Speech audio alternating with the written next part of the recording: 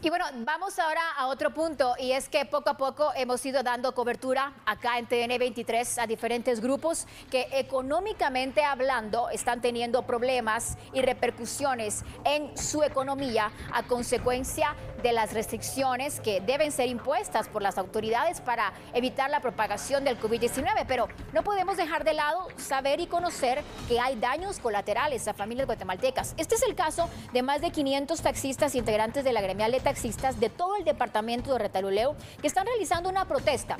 Cabe mencionar que es pacífica, solamente para llamar a las autoridades la atención. Esto en el departamento exigiendo, por favor, a las autoridades locales, a los gobiernos que, por supuesto, locales, apoyen en brindarles víveres. El apoyo que se ha mencionado tanto de 1,000 quetzales y que los permitan, si no pueden darles este bono de 1,000 quetzales, trabajar, porque están teniendo muchos problemas para poder llevar el sustento a sus familias. Nos acompaña en esta mañana Mario Tumín con la cobertura completa y con más información. Adelante, Mario, ¿cómo está? Le escuchamos.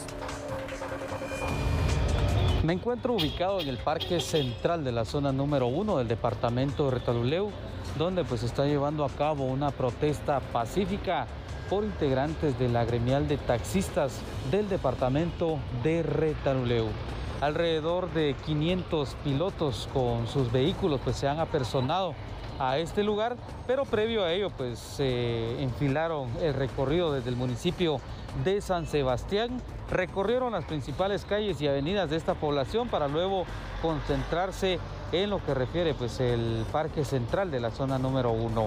La protesta consiste porque ellos están pidiendo a que sean incluidos en el beneficio de 1,000 quetzales para poder así solventar esta situación dura que están afrontando. Además también hacen el llamado a las autoridades del departamento a que los dejen trabajar, ya que pues ellos tienen familia, según lo que están dando a conocer.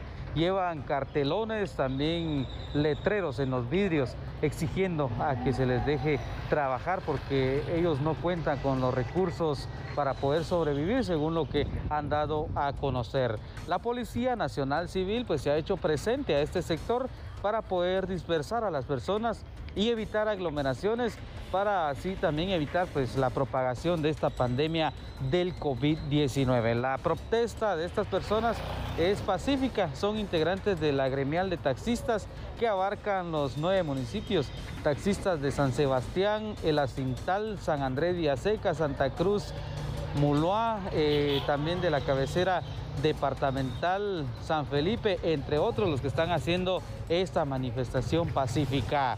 Con imágenes de Adán Tumín, reportó Mario Tumín. Bien, gracias, Mario Tumín. Estaremos pendientes para verificar cuál es la respuesta de gobernación departamental, de las autoridades municipales allá en el suroccidente guatemalteco. Los taxistas están también padeciendo las repercusiones en la economía de sus familias. No está existiendo la misma afluencia de usuarios de taxis y, por supuesto, ya comienzan a sentirse esos efectos negativos en los gastos que deben realizar y lo básico que es la alimentación de sus familias, el tema de la salud. Estaremos pendientes para verificar más información y así iremos sumando más detalles y agradecemos a estos gremios, a estos grupos que nos permitan aquí en TN23 dar a conocer lo que lamentablemente les está aquejando en medio de la pandemia provocada por el coronavirus.